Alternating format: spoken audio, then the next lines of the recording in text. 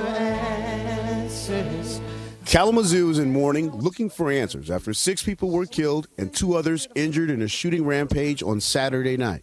This is an opportunity that we get to pray for our victims. Authorities say the suspect, 45-year-old Jason Dalton, doesn't appear to be connected to any of the victims. These were very deliberate killings. They were intentional, deliberate, and I don't want to say casually done. Coldly done is what I want to say.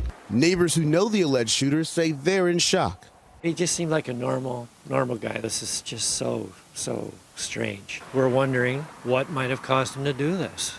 Dalton worked as an Uber driver. A passenger who rode in his car just before the shooting said he was acting strange.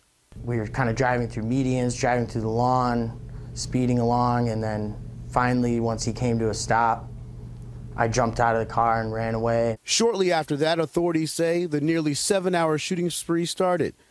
5:42 p.m., a woman is shot several times in a parking lot at an apartment complex. She survived but is in serious condition.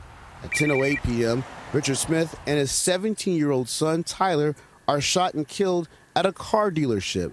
And at 10:24 p.m., Dalton pulls into this parking lot at a Cracker Barrel where he allegedly kills 4 women in their cars, all over the age of 60. A 14-year-old girl was also shot but survived. Finally, after midnight, police locate Dalton's car. We determined that this was indeed our suspect. He was taken into custody. Investigators believe Dalton was looking to pick up passengers even after the final shooting.